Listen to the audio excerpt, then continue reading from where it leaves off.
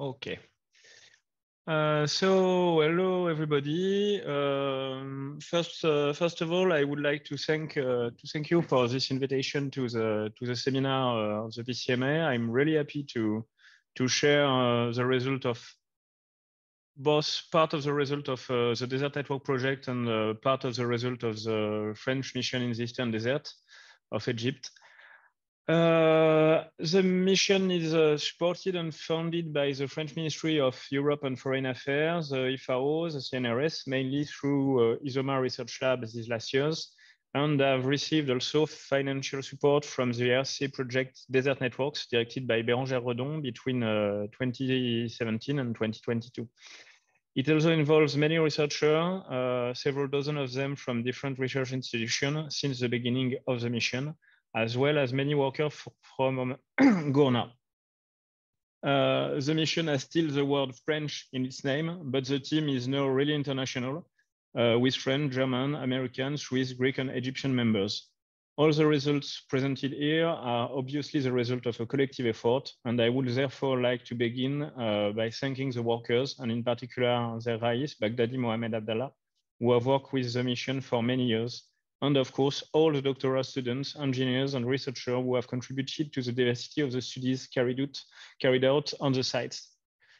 First, the outlines of the presentation. I will talk for a few minutes about the environmental context of the Eastern Desert of Egypt. Then I will present you the history of the MAFDO and the Desert Networks project. And then I will go on to the Desert Network's contribution to the study of water and roads at a regional scale, because it has been something that helped us a lot recently. In fact, this project, we had the opportunity to gather a lot of data. And then the result of the work of the MAFDO in Ghozza and el-Atrash, the site we are excavating since 2020. First, regarding the climate, here is a climatic map of the Sahara. So the Eastern Desert of Egypt is in this area, where, as you can see, there is really few rainfall, and where there is no clear seasonality of rainfall, which is something important. The mean annual rainfall is, after Mbabi 2004, between 50 and less than 2 millimeters per year. According to the position in the desert, the north is more rainy, the south is more dry, and the west is more dry, and the east is more rainy.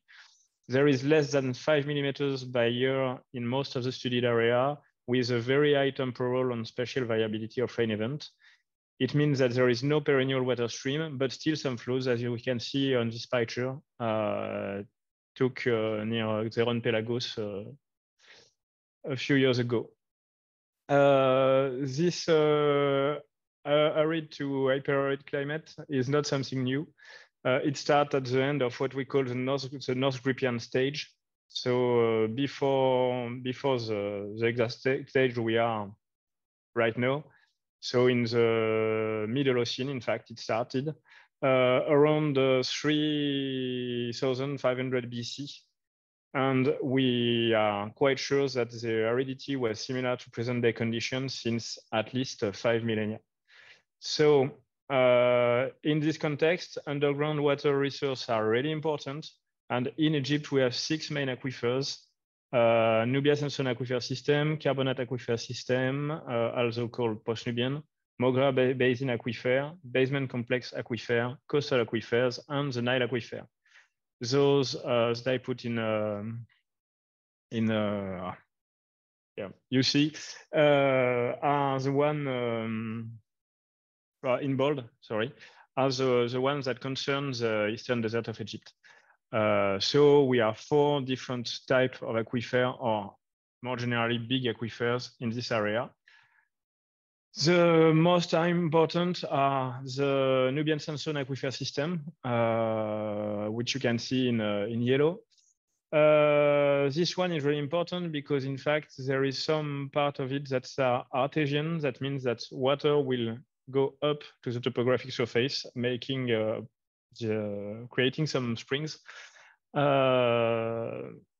And there is a well-documented decrease in the water volume contained in this aquifer since at least 7 millennia, which means that there is less and less water in this aquifer, and that we went from natural flowing springs and traditional wells during the antiquity to pumping station nowadays. And a long time, it goes lower and lower and lower, and there is only water in the lower areas. But in the past, you would have had springs in upper part also. For the basement complex aquifer, there is a shorter time of discharge and recharge because it's still something that can have some recharge right now, whereas the Nubian Sandstone aquifer system does not have any recharge. But there is still a general drawdown of the water in some parts since at least the Roman period.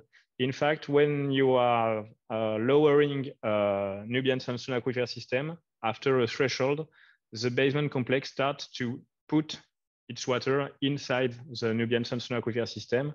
And basically, these three, in fact, because it's also the case for the post-Nubian, you have the post-Nubian and the basement complex putting the water inside the Nubian Sandstone aquifer system.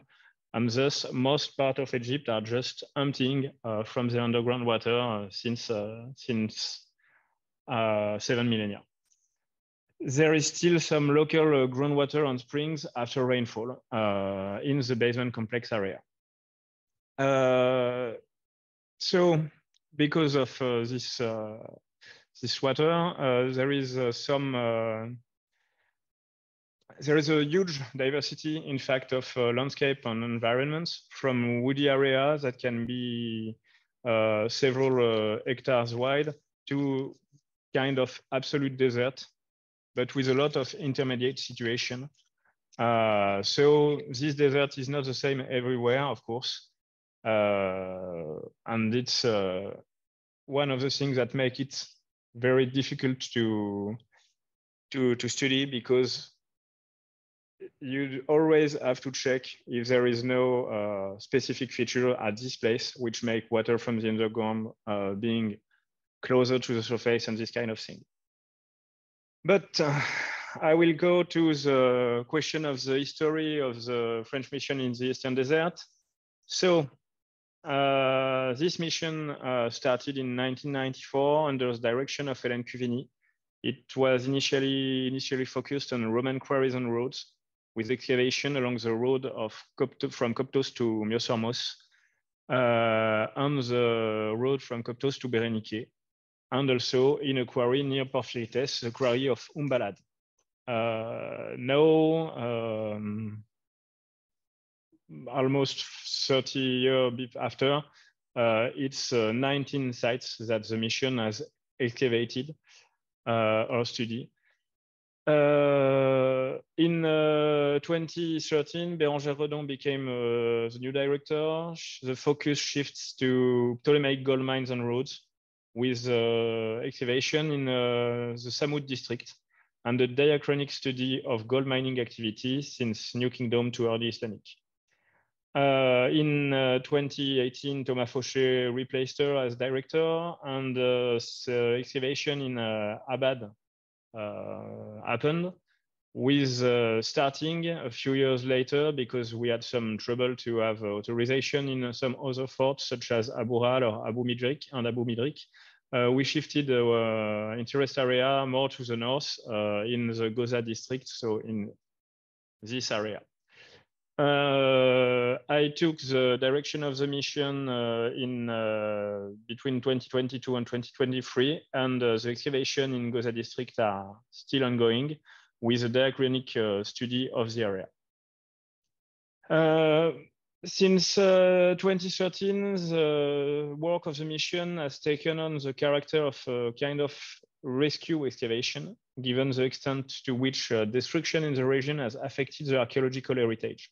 Unfortunately, the mining sites in the Eastern Desert have suffered major destruction, leaving little place for future study.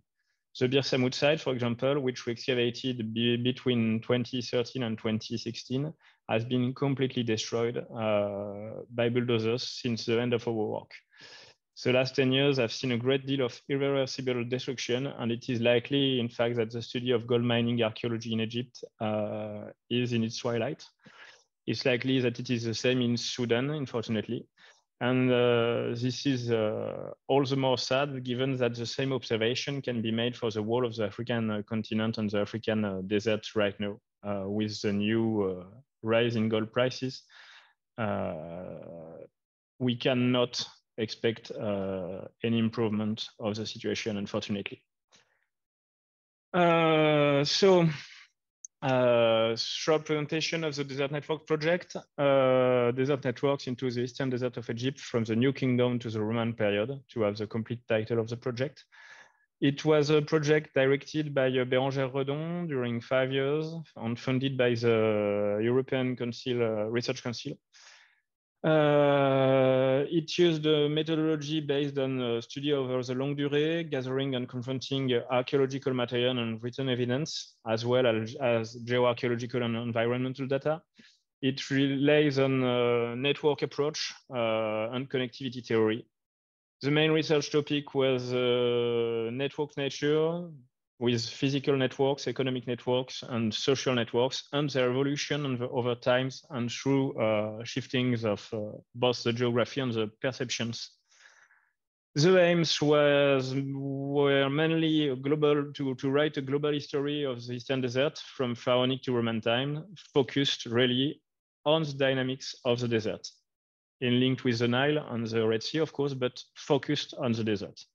And to produce also an online atlas of the Eastern Desert sites from the New Kingdom to the Roman period. The main outputs, as it is right now, but more will come, of course. The online atlas, this online database, is available. You can have on this website gazetteer sites with an interactive maps of the different sites, including also sub-sites, watering places, some itineraries, data about geology of the Eastern Desert.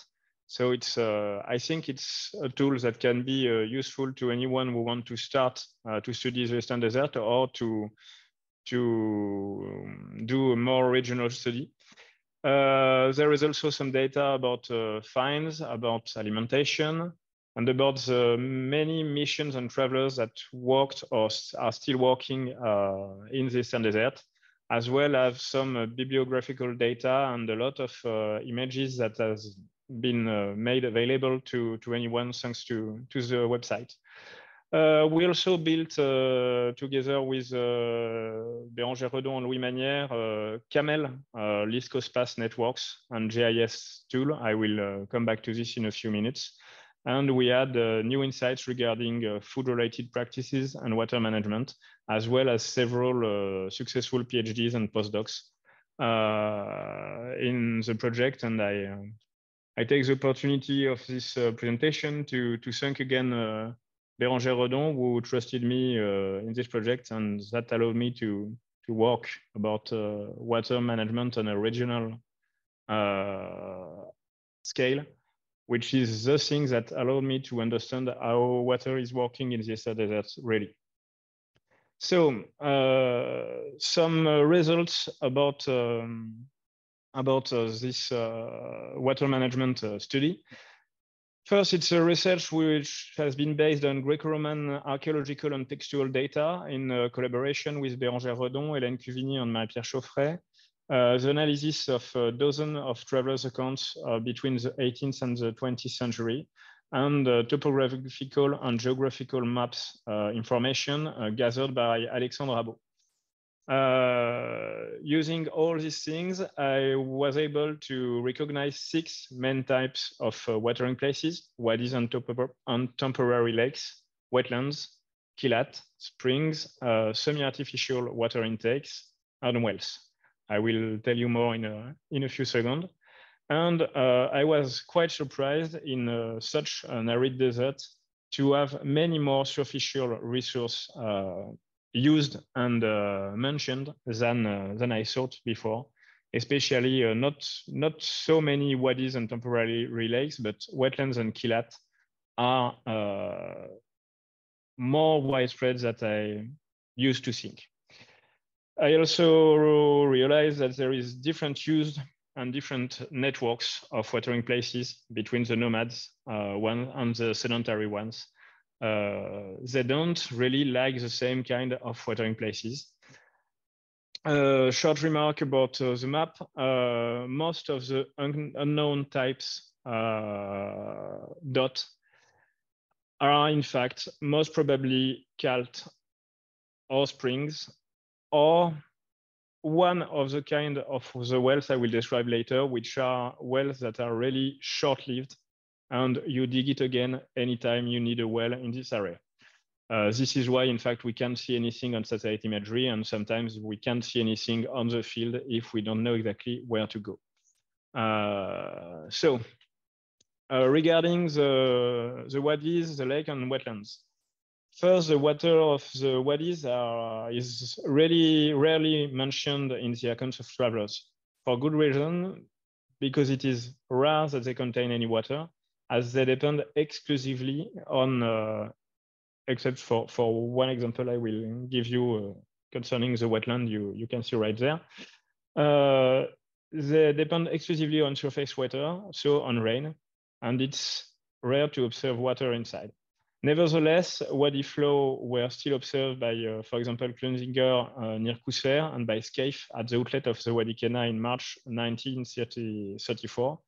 And in the same years, he also observed flow in the Wadi al-Khiraya several days after a storm. This flow does not necessarily produce water reserves and can be directly exploited on the surface, except in rare overflow basin, or when the course of the wadi is interrupted by a natural or man-made obstacle, thus forming a temporary lake. But they still do contribute to recharging alluvial aquifers and to the development of vegetation useful, for example, for pastoralists. Tregenza, for example, cites Wadi Umaraka as an example. There were plenty, I start the quotation. There were plenty of zilla bush for the camel. He, Soliman, a Maza traveling with Tregenza, had found water by digging down a meter in the sand. Alexis Baer, 150 years before, also found water under the same condition in Wadi Awashia. Again, the vegetation was highly developed. Concerning wetlands, so you have a lake there because of this higher part at the confluence between this wadi and this one. And this wetland you have there is an opportunity for me to show you the dual interest of wetlands. It's at the same time a good water resource, at least for animals, and a pasture that is easily renewed because there is water. Most of the time, these wetlands are linked to springs or to outcrops of the phreatic water. And for example, this one is Birambagi, Ain El Rasal. It's brought about by a spring, and it's also the starting point of a small stream. No, it's only less than 200 meters, but it was around 1.5 kilometers in some period of the 19th century. The area is well documented because it is located at an important crossing point where at least 4 roads connecting the Nile Valley to the Red Sea meet between Bir Beida, Bir al-Inglis, and the port of Qusair near Hormuz.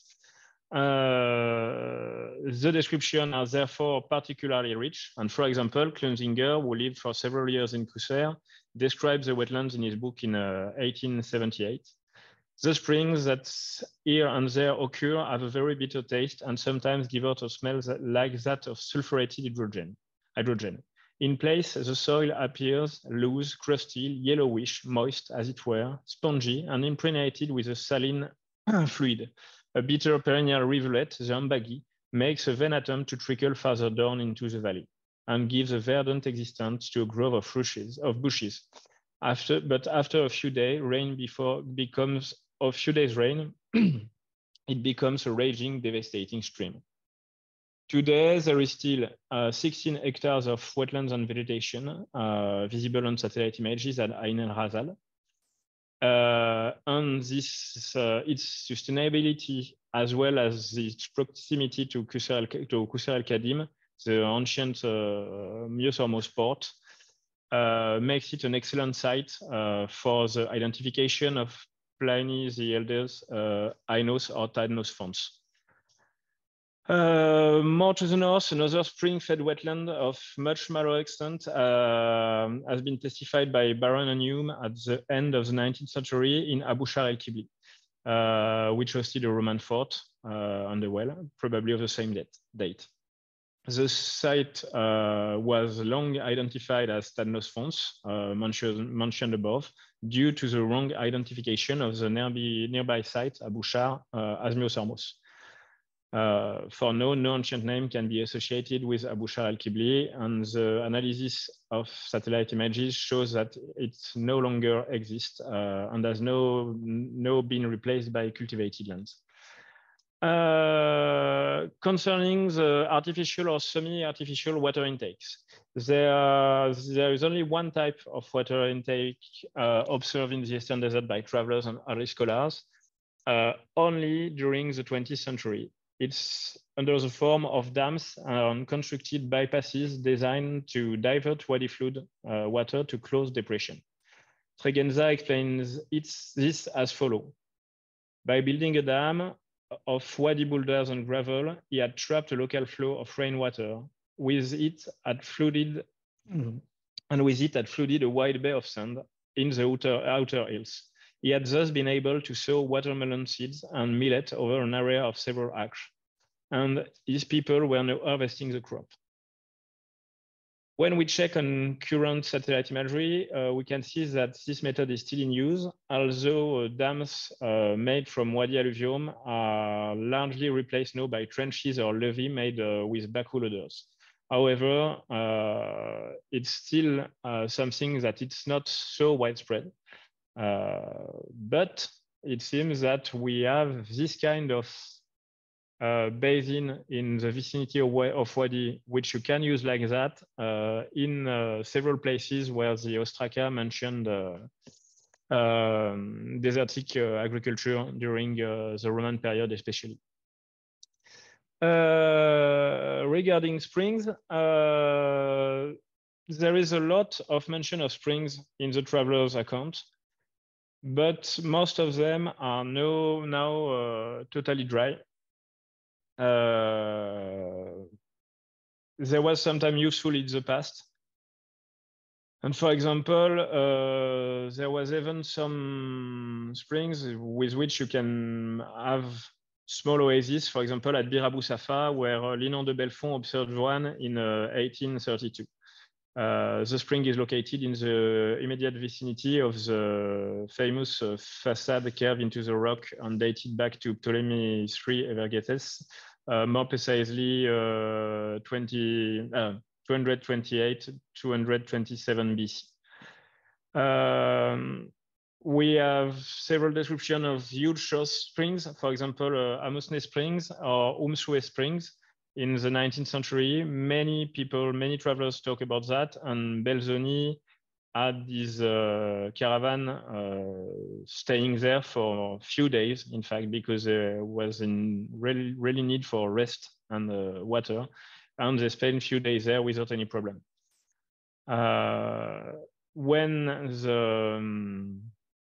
When the French expedition in Egypt went from the Nile Valley to Qusair, also they used several springs along the road, but the springs were not sufficient for all the caravan, which is not surprising because it was more than 1,000 people, each one with a camel. So it was really huge and too much for the environment. And finally, I will speak about kilat or kalt in singular. A kalt is a natural basin, sometimes slightly modified by human intervention, with an impermeable or low permeability rocky bottom that fill with water during rainfall because of concentration of local runoff. And sometimes there is also some springs filling them. Except in the latter case, it generally does not contain water permanently due to evaporation. However, when a calt is sufficiently shelters from the sun, it constitutes a water resource for several months or years. And references to such features in the traveler's account are so numerous that it is not possible in the present state of my work to produce an exhaustive list. However, we can still see that it has been used a lot. And I will speak about one series of kilat we have in the area of Gebel Qatar and Gebel Umdisa, which is Kalt Umdisa. It's this wadi, in fact. We have here a lower basin and here two upper basin. You will see better in the next slide. It has been mentioned first by Ernest Ascoy-Floyer, who spotted it in 1886 and called it Medisa Glen. He described it as following: it is a steep climb down of 4 hours from the ridge to the Medisa Glen, where is always a plentiful supply of water, both in a natural reservoir with steep sides and full of green watercresses, and from holes scrapped in the gravelly bed above. If, however, you follow the windings of the Medisa ravine, you will pass over a large basin, one especially large one, overgrown with calamus, or Arab penreed, which has only dried up in the summer of 1886. It is also mentioned by Baron and Hume slightly later. And for them, it's they surveyed a huge part of the Eastern Desert, and for them, Wadi Qatar, Wadi Umdisa, and Wadi Umanab are the best one for water resource from the surface. And so the upper one is this one, and the upper one is this one in 2022, sorry. Several years after the last big rains, you have still a lot of water inside of it, and you have still in the lower part, in this area, some baby catfish living inside. And unfortunately, I don't have any picture, but some adults in the bigger one. So you can have, even with around 10 years without water, some water still there in the kilat, and some fishes even living there. And last type of watering place, of course, the wells. It's the first thing we have in mind when we are thinking about watering place in the desert, but it's in fact not the most important for everybody. For example, the deep and built wells are the most important most of the time for the sedentary people who just need to be sure to have water. Even if it's hard to take it from the ground, it's not a problem. They will build a big cistern, they will have a shadow or sakya, and they will use it. But it's not the best for the nomadic people, and nomadic people more usually use shallow wells, which are just really shallow wells. They dug every time they need in Wadi Alluvium most of the time. You can also have naturally protected wells, which are naturally protected either by big blocks of rocks or by a higher position in the Wadi slopes. And finally, artificially protected wells, such as this one in El Sakia. You have the big well there and a rubber heap put there just to make sure that it is not filled in by the flood with heavily destroyed and looted Roman forts there. Concerning the wells, I think this extract from John Ball in 1912 is very important to understand how people from the desert, nomad from the desert, use the wells, and how in fact they rely mostly on surface water before using underground water.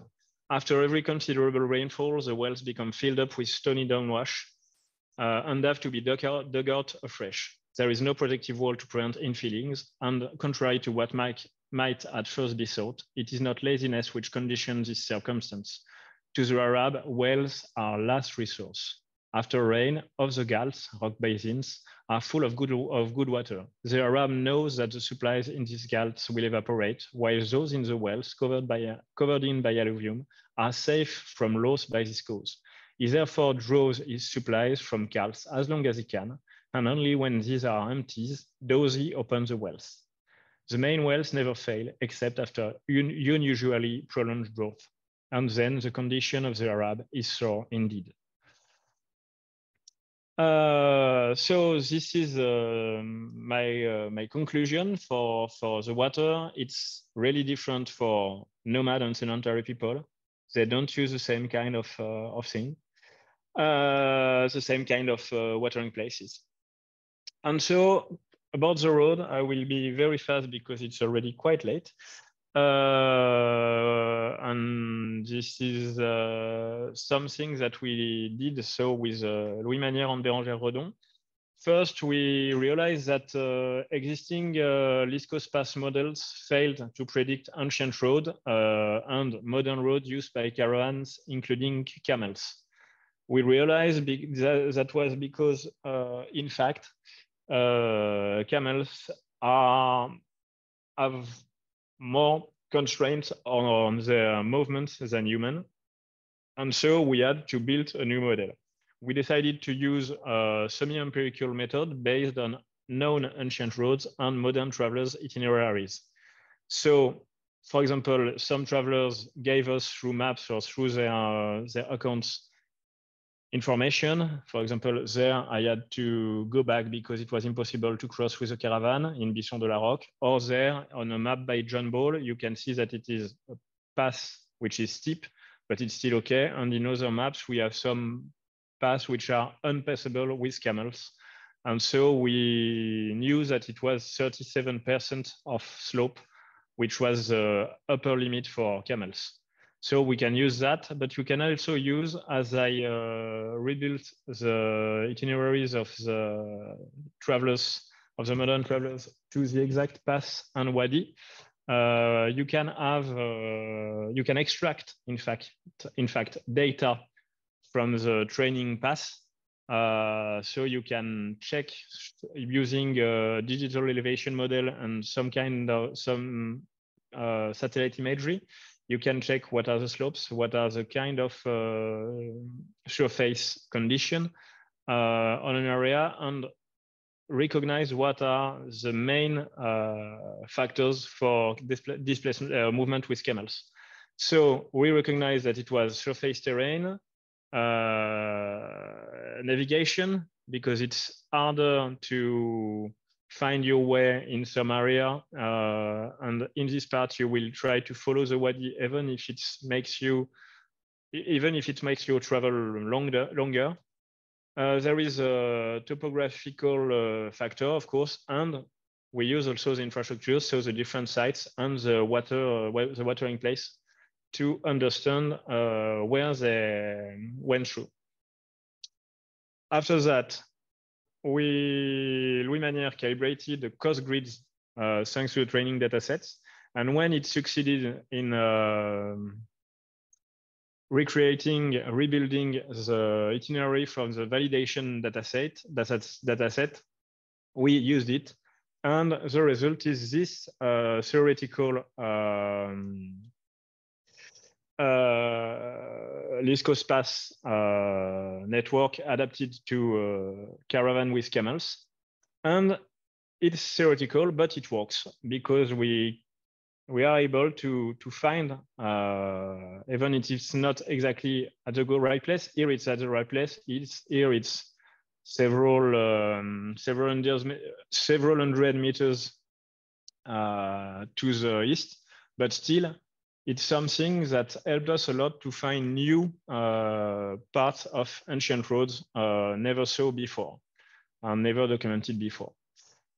So this was what the two main outputs of Desert Networks I was involved on. There is much more in the project, and I can just tell you to check the website. I really think that everybody can find some interesting thing on this website right now because we really gathered a lot of things from the bibliography, from the satellite images, from the field. And this is a tool which is made to be used by anybody and everybody. So to go to the sites and to come back to a more local area. So it's in this area, Ghozza and Deir el-Atrash. We started there, so in 2020. The site of Ghozza was not unknown to modern historiography. There was, for example, an initial visit by Giovanni Brocchi in 1823, but it's mostly Fernand Bisson de la Roque who was the first to really recognize the importance of the site and its link with the gold mines in 1922.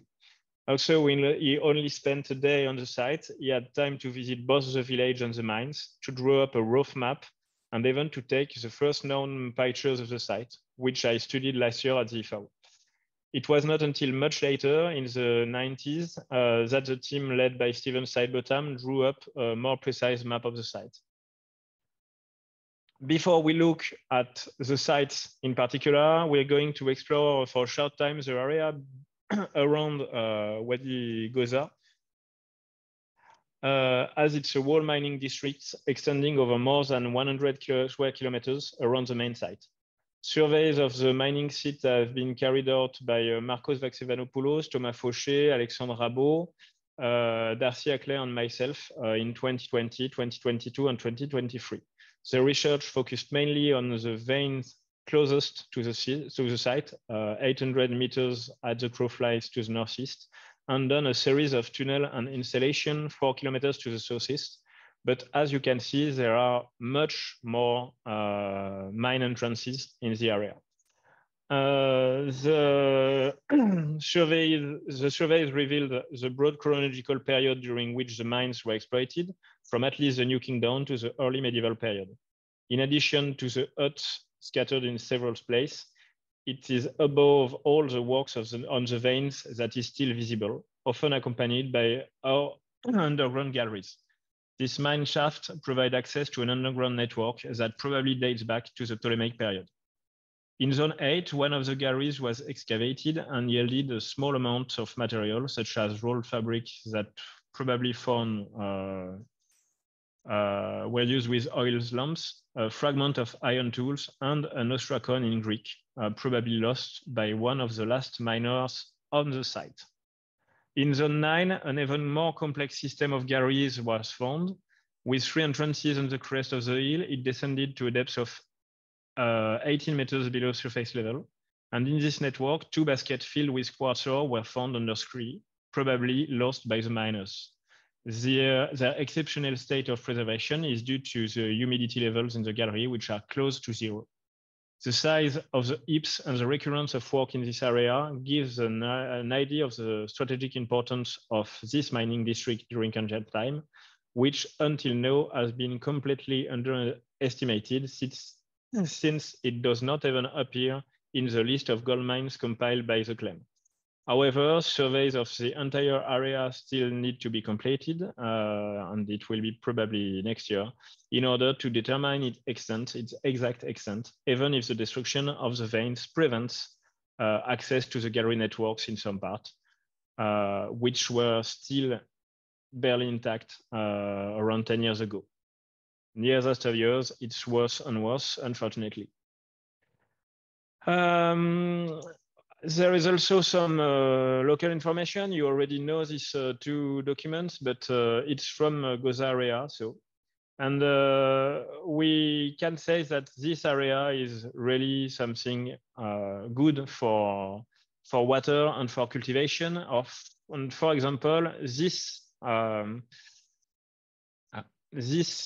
one is very interesting for me because the wall there is cut in many areas, but more importantly, this Wadi fan has been totally transformed by the presence of the wall. So it means that the wall is not something only for the last 2 or 3 centuries, but it's much older, because in this kind of area to transform and create a new fan, you need a lot of time.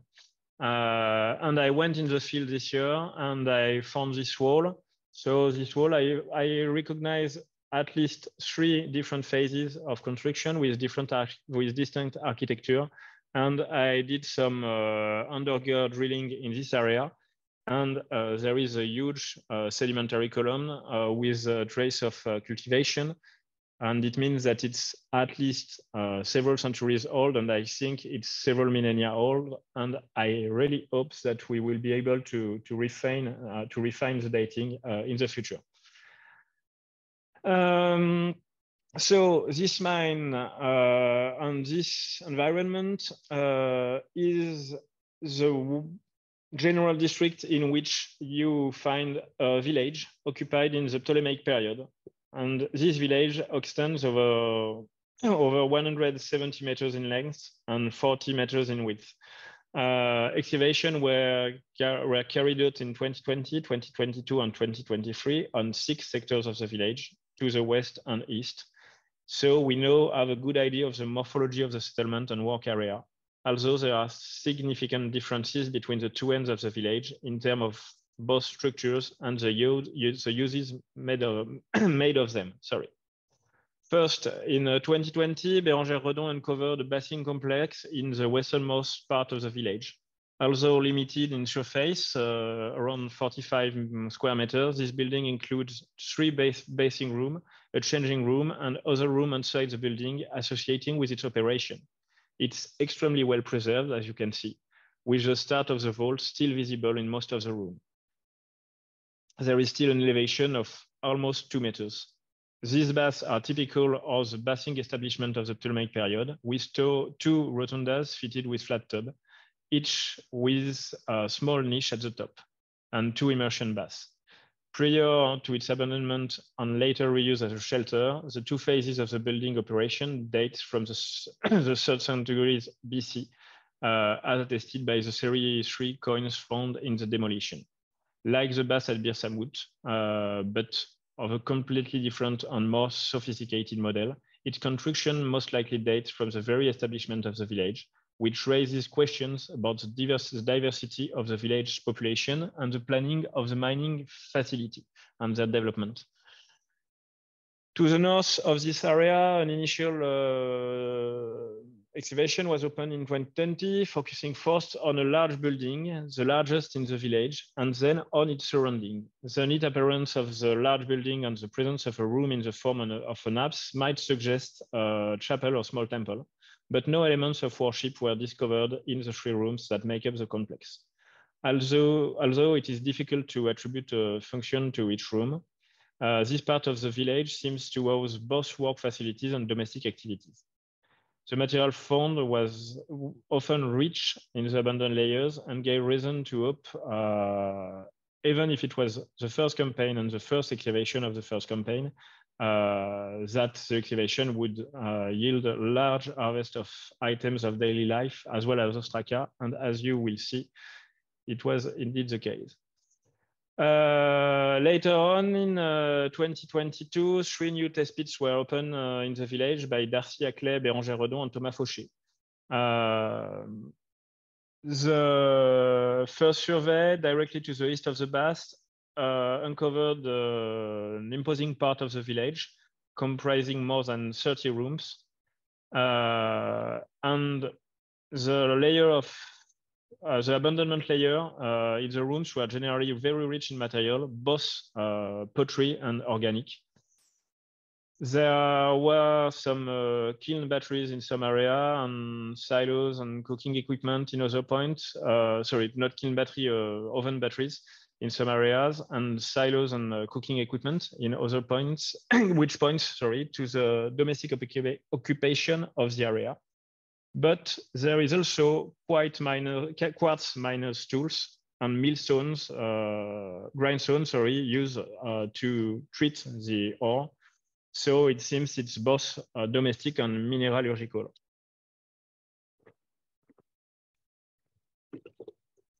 At the other end of the village, the zone 38 revealed a different layout with a vestibule opened onto a central space.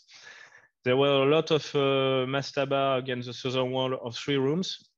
And also something like craftsman workshop in at least 3 rooms. And we see that this block has a different character from those excavated in the west of the village. There is also a forge that we found there with thick layers of ashes that testified to an intensive use. There is also, as in most places in the village, 2 phases of occupation, which are quite clear.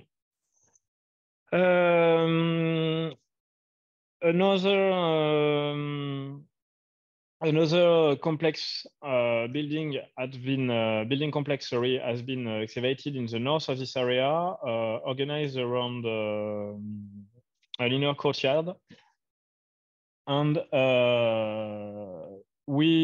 the most important thing we found there was, in fact, the stair you can see on the photogrammetry and the orthophotography made from the photogrammetry. Because in this stair, we had several ostraca belonging to somebody called Asclepiades, according to Hélène Cuvigny and Laura Aguerre. We find it at the foot of the steps. Sector 44, excavated by Bérangère Redon in 2023, is a large complex with at least 25 rooms. And this campaign shows that, in fact, building 43 West that we just saw and building 44, sector 44 are connected. There is also 2 phases of construction with quite well preserved elevation, as you can see. And so also you have another picture, sorry, of a stair. During the second phase, the building is much larger, with 26 rooms divided into 2 groups. Coming from the west, you have a probable courtyard with oven and fireplaces, and a lot of iron slags were discovered there. And the kind of iron slags that we found is, after Marcos Vactevanopoulos, a proof that it was not only work of iron, but also treatment of iron ore, and so that we have a whole chaîne opératoire of iron in the village.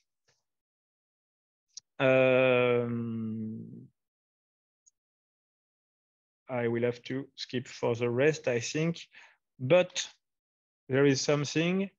In another part of the sector 44, I can't skip this, I really can't. We found shackles, iron shackles in different spots. This discovery seems to show that parts of the workers, at least, that are mentioned in the ostraca were not free and could be either prisoners or slaves. According to Agatarchides, in his description of the Ptolemaic gold mines of the Wadi al-Aki, the people working in the mines were attached with such chains. The presence of prisoners or slaves was not suggested by the ostraca and the excavation so far, and we have for the moment not located the area where they could have been settled in the village.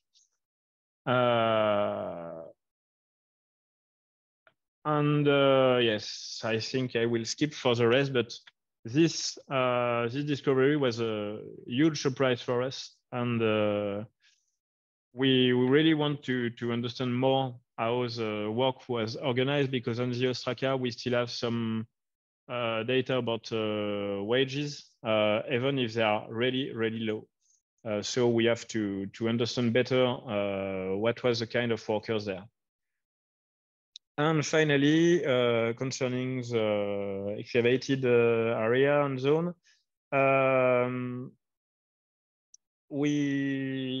Bérangère Redon and Laura Aguerre excavated sector 33, which is one of the largest sectors of the Ptolemaic village. We discovered there a large complex composed of 26 rooms in total that are arranged in 3 groups, with also 2 phases of occupation. We have identified many workspaces, and on the first floor of one room, made of clay, was a circular pit around 40 centimeters in diameter, and in it were found 4 iron ingots, around 4 kilo each one, which has been probably left in situ when the area was abandoned. So to conclude, despite the intensive work carried out during the last 3 campaigns, barely 50% of the village has been excavated. And given the wealth of material found, the complexity of the organization and the differences between the village, at least 2 new campaigns will be needed to uncover the rest of the village. And there are still many things to understand. Discoveries made during excavation at the Samut mining sites have already enabled us to compare Agatha Kid text with archaeological remains. We have a similar case at Ghozza with the tools, with the count, and this is something which is much better in Ghozza than it was in Samut, because we have many more information about mining activities in the Ostraka. The data is still somewhat cryptic, but I'm quite sure that Laura Aguerre, who is working on the thing, will give us new insight soon. I hope so. And concerning the dating of the village, we are quite sure that it's somewhere between 261 and 220, but we still have to refine it.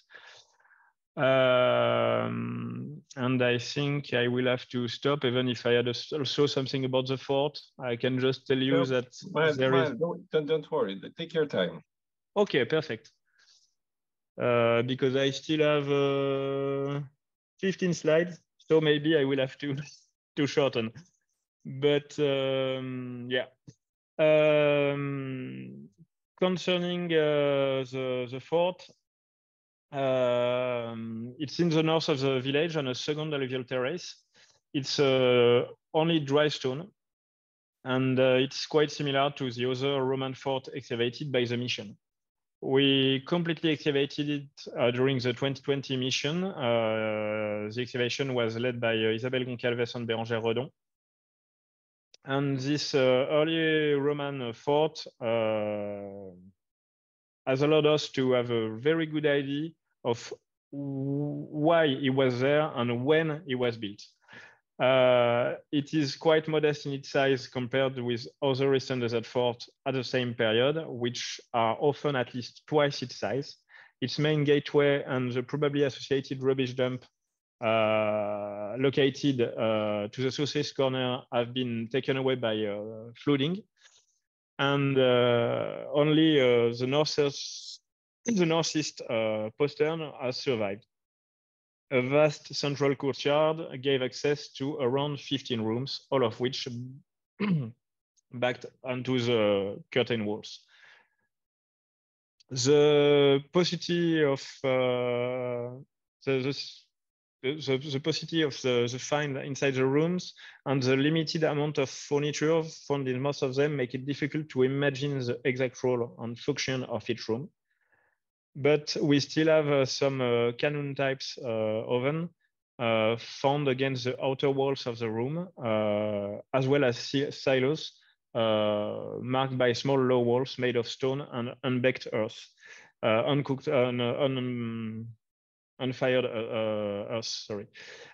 Even more so than in the miners' village, we had a lot of grinding stone used as building and decorative stones in this area, as you can see there, for example.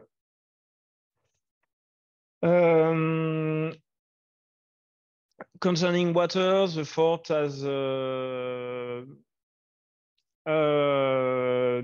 good hydraulic system, in fact, but without a well at the center. Here, the well seems to have been located several dozen meters from the fort at the confluence of 2 wadis, which would have been an ideal position, in fact, from an hydrological point of view. as it allowed it to be fed by both the underground flow from the two valleys, and it is connected by a long pipe, at least 60-meter long, to a cistern, very well preserved, as you can see.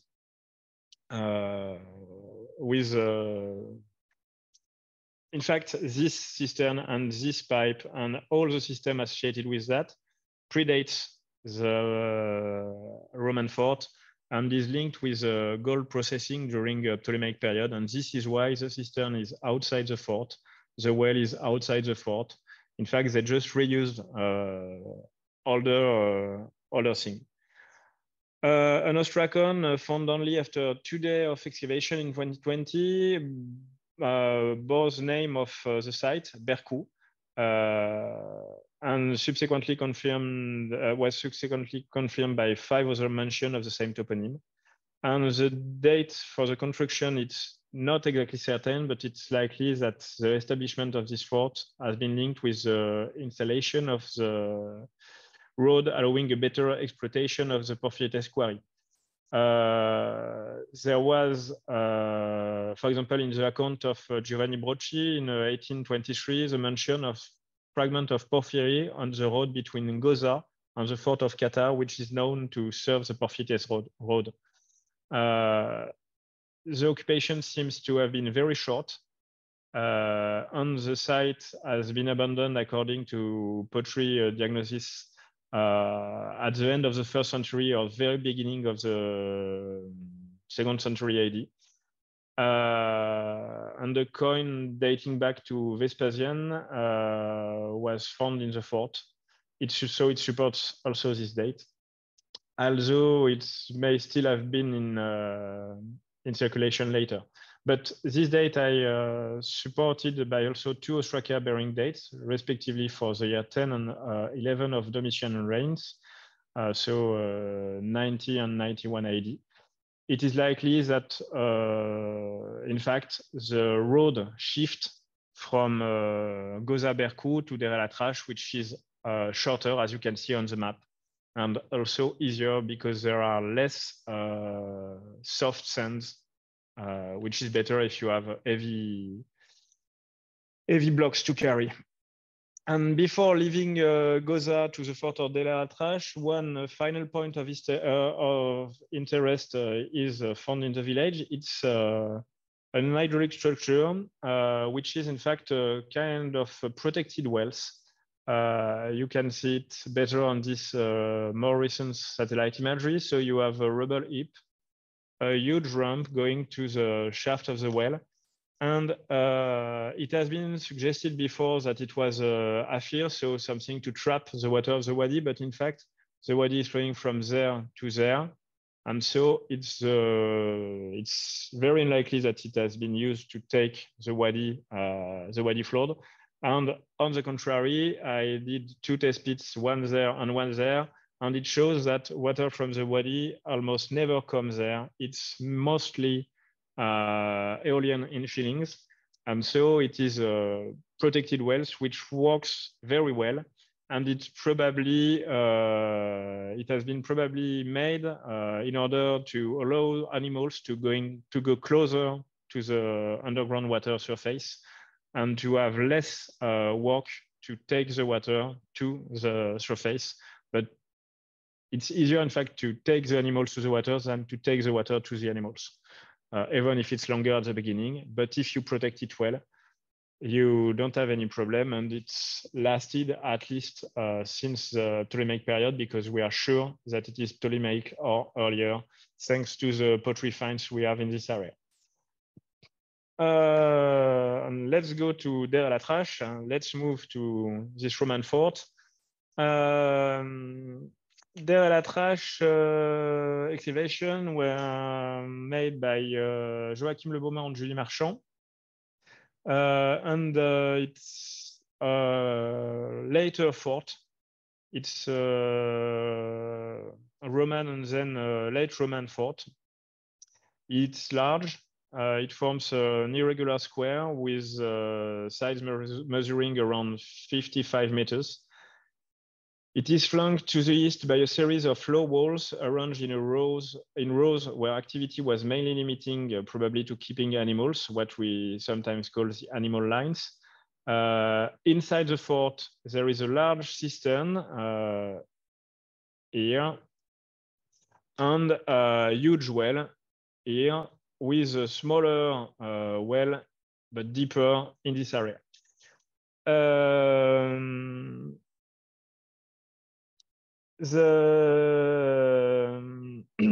Sorry.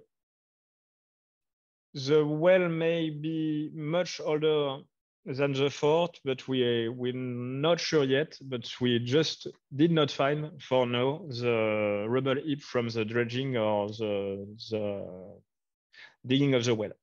We still have to to find it in a way. Joachim Le Beaumain excavated during the first year in 2020 the entrance system. And I will go quite, I will be quite quick because it's already late. There, they found this thing, this painting, a polychrome decoration that has for now no equivalent in the Eastern Desert. The two towers flanking the gateway, which are large and impressively large, in fact, built of mud brick and preserved to heights of almost 5 meters, as well as part of the curtains, are covered with this painting. First, you have a layer of earthen plasters, then Muna, and it's covered with the painting. The scene is divided into 2 registers, separated by a thick red band underlined by another band with geometric motif in the same color. In the upper register, a rider is shown on a horse surmounted by a snake on the left, while on the right, a caravan of at least 4 dromedaries is depicted, 2 of which are held by the bridle by a man on foot.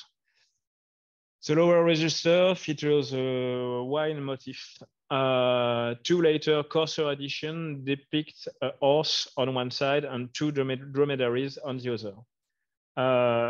Julie and Joachim, in their last paper about that, suggest that the figure of the riders on the snake can be linked to what we call the Thracian horseman, which is a protective genie particularly venerated in the Balkans, where it is often found on stelae or monumental reliefs. This obviously refers probably to the Thracian and Dacian presence already well known in the Eastern Desert. Ceramic datings provide 2 distinct occupations, which probably correspond to the 2 phases of construction of the towers we found. So the one with the painting and another more imposant and square. The later phase is thought to have happened between the 4th and the 5th century AD, while the earlier phase is thought to have taken place at the end of the first, between the end of the 1st and the 2nd century AD.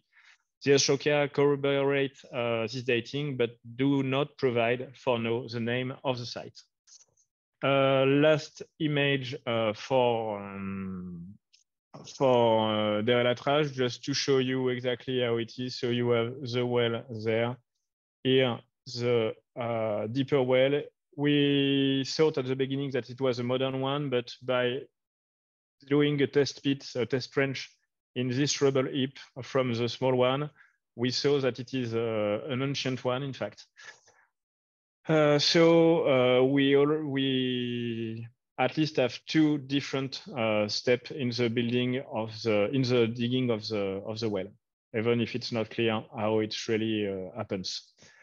And before finishing, a few words about the Ghozza district before and after the Greco-Roman period. First, before the New Kingdom things, we knew that there was some New Kingdom settlements in the area because we were finding during survey mostly. There is only one New Kingdom grinding stone in Ghozza fort, but on surveys we find more. And the destruction of the site of Kaltelnaka, around 8 kilometers to the south from Ghozza.